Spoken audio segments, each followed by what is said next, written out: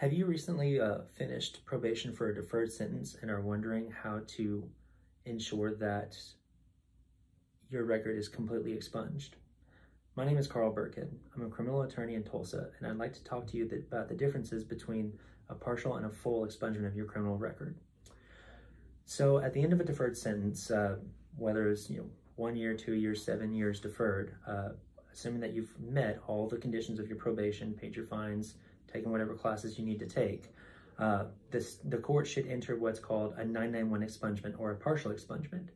What this does, essentially, it closes the case file with the court clerk. It will withdraw your plea of guilty from your record, reinstate your plea of not guilty, and then the case will be dismissed. Now, 99 times out of 100, that works fine. But certain situations, people need a little bit more. If there's some sort of employment issue that you have or something like that, that requires an OSBI background check.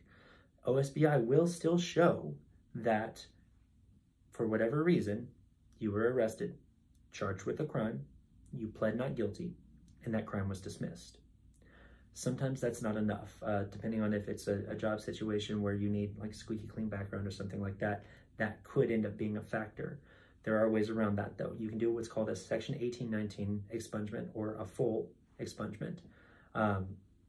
Typically it takes another year or two after you finish probation to be eligible for it. But what that does is it sends it to OSBI, it sends it to the arresting agency, the judge, the court clerk, the prosecutor, gets everyone on board and understanding that this is over, it's done with, and assuming that all parties sign off on it, at that point, your case will be completely expunged and it won't even show up on your OSBI background check.